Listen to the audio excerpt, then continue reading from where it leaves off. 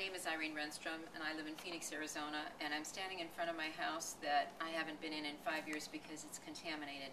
I was here for 20 years. I hired a roofer to put on a new roof, and they suggested Isoboard under the red clay tile that other roofers said was not a good application for Arizona because it breaks down. And then they put a foam roof on top and didn't seal around the skylight. So during a rainstorm in November that lasted 2 days, the ceiling fell in and the water came pouring into the house and flooded the home. My insurance company didn't even come into the house, and they told me to go after the roofer, that they weren't going to subrogate. And so the roofer then hired a remediation company that came in to do the work.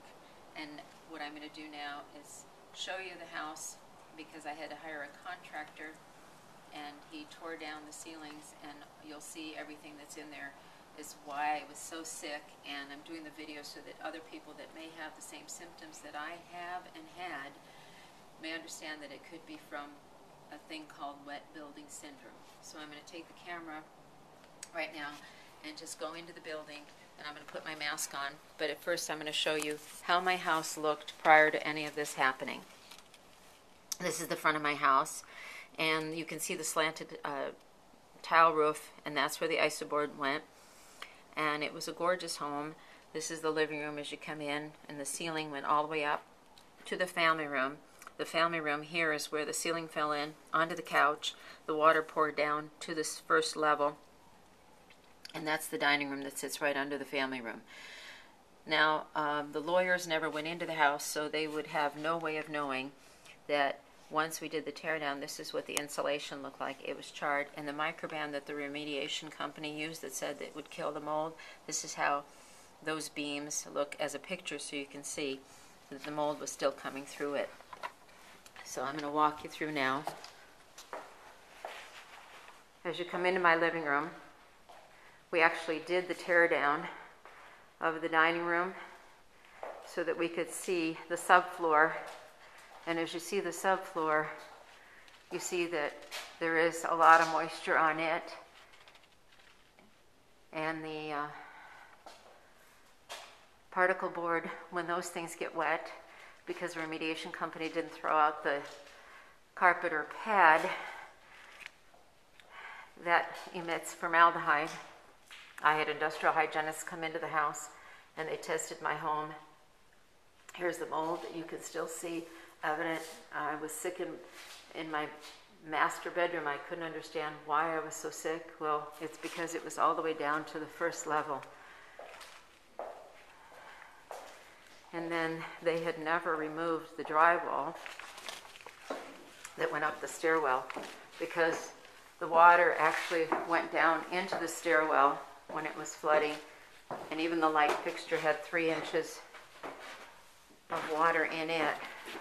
I'll show you the ceiling. The general contractor I hired, he did a sloppy job, didn't even get a containment room or use a negative air machine, but you can see how the ceiling was compromised that no one touched. And my lawyers, had they sent anyone into the house, would have understood that they could have proved causation, which they said they'd have a hard time doing, but no one ever looked at the house or any of the damage that was evident.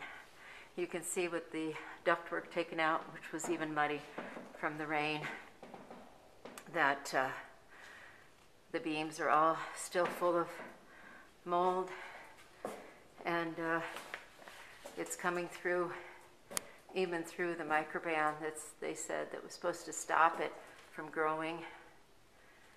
You can see all this as well. And then when they had put the skylight in, we had another leak, and after that I got sick, more sick actually, but after the settlement I couldn't go after the installer for the skylight because it was already settled, but there was 2 inches, there was a 2-inch gap. They cut the beam short, they didn't put any hangers. And I think you could see maybe from this way that there's a 2-inch gap between those beams when it's settled. So I had the house tested, and it showed high levels of fluorinated hydrocarbon as well, which is what the Isoboard, I was told by the industrial hygienist that it emits. Mold causes mycotoxins that are extremely harmful, and I had lived in this house for 2 years before I realized that it might be the house that's making me sick. And so now I'm going to go through the symptoms with you and let you know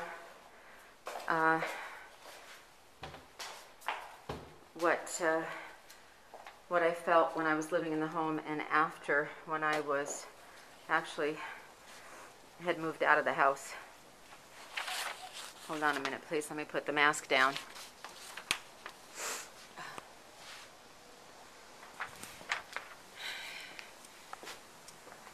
At first, my voice crackled, and then the vocal cord was paralyzed after living in the house for about 5 months after the first section of the roof was done. And after they sprayed the Microban, they didn't do a containment room, so it oversprayed in the house. And I got diarrhea, and I was tired most of the time. I got sharp headaches, my muscles were burning, and my joints were aching, and the doctors thought I had MS.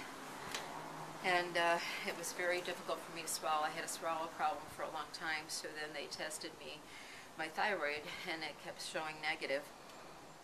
My voice would be down to a whisper, and after the second leak, my ears plugged. I sounded like I had a cold all the time, and sinus problems that no one could figure out what was going on. My hair and eyelashes were falling out. I had random nosebleeds for about 4 years. I had rashes on both sides of my body that burned and itched, and when I went back into my house at one point, I got red bumps all over my hands and feet and my body, and the doctor said it was toxic overload that actually changed my blood count. I had trouble breathing, and so they x-rayed me and found granulomas and neuromas, and then the environmental doctor put me on oxygen for about a year. But the most damaging part was the toxicity in my brain that a neurologist diagnosed me with. It was called encephalopathy, and it's kind of a brain fog, and it made it difficult for me to learn any new tasks. Now, I talked about throwing out the wet carpet and pad, which caused high levels of formaldehyde, but I also wanted to say that my healthy dog, Snoopy, he was paralyzed shortly after we moved out, and then he got bone cancer that's not typical for a small bone dog, and then right before he died, they diagnosed him with a tumor in the heart, and that's all after moving out of the house within 10 months. I'm also a very orderly person, and when I had moved out of the house over to my mom's, it was just messes all the time. I just didn't wash the dishes, clean the house. I just didn't know what was wrong with me. And then slowly I found environmental doctors that I had to fly out of state to see that, because in Arizona there aren't very many that you can find, and they were the ones who actually were able to help me get better. And now I do have chemical sensitivity, so I can't walk into carpet or furniture stores or be around new paint or renovations, and being a realtor, that's really difficult for me. And so any new smells are hard for me to deal with, and my voice goes down to a whisper all the time. I still have insomnia, but it's getting better. And anybody that may have some of these symptoms, if you think that this reminds you of what I've talked about, then maybe you should seek an environmental doctor. Thank you for listening.